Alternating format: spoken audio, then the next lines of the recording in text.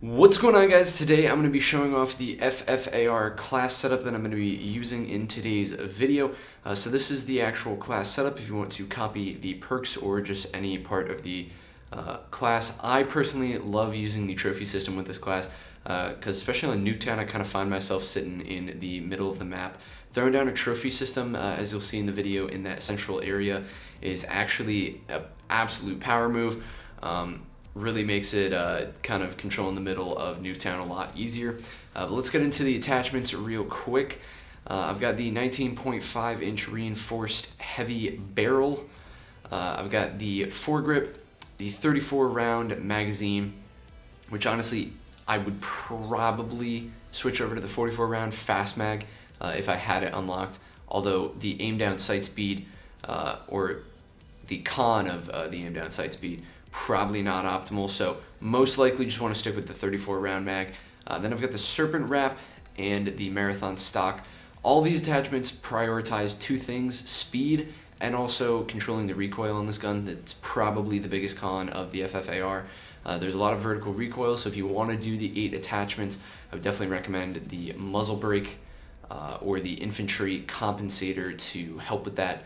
But I personally just like using 5 attachments just because I like using perk greed. I like having ninja and ghost, especially on some of the smaller maps.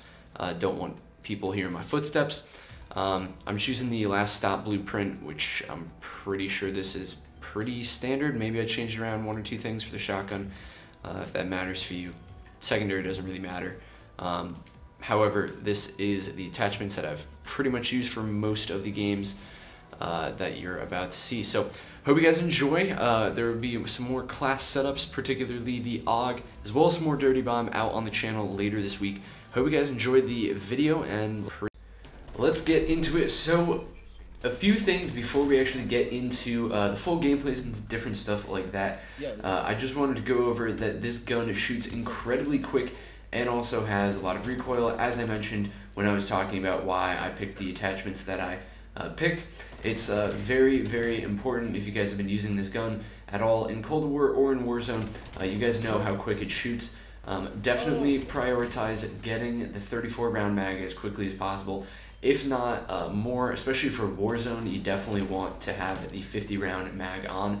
Obviously, I don't really have any Warzone gameplay with this gun at the moment, but for Cold War, definitely at least the 34 round mag is necessary to actually kind of run around with this gun. The other thing that I just want you guys to be aware of is just controlling recoil. You're going to have to pull down. It has quite a bit of vertical recoil, which is why I said if you want to throw on the extra vertical compensator to get that extra boost for your vertical recoil, if you're having trouble with that, if you want to change it up, go for it. There's no reason why you can't make some adjustments. This is just to get you going for the FFAR.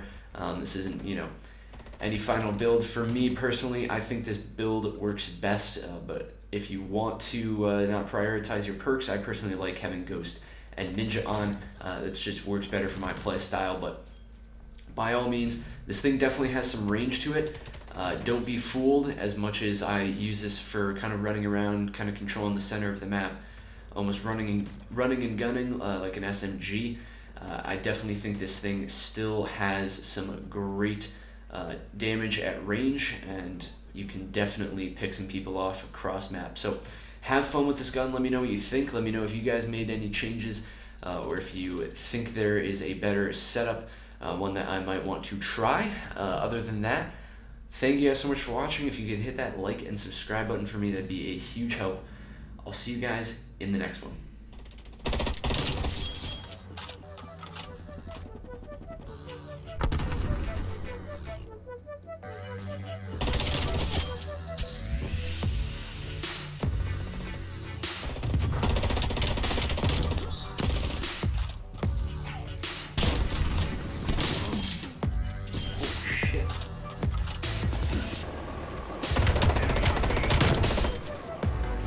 The fuck?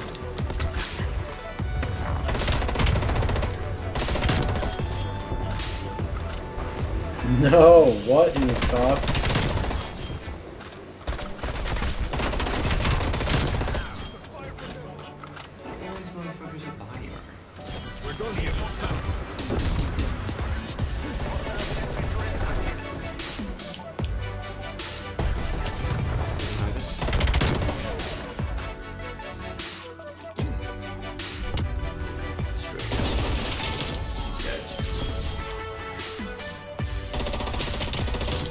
lot of them in the middle of the map.